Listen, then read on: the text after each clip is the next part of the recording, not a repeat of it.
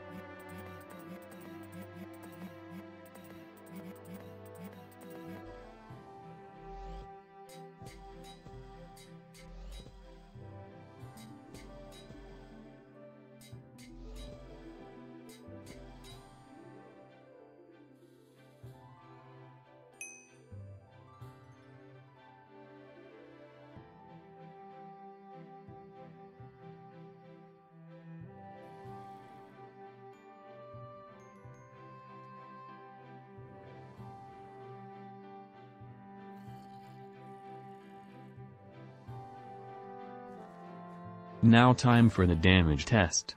Gone wrong. So anyways, as you can see, I'm doing 716,000 damage with the banana armor. This set costs a total of 80 million coins, and now let's see the monkey armor, which costs around 75 million coins.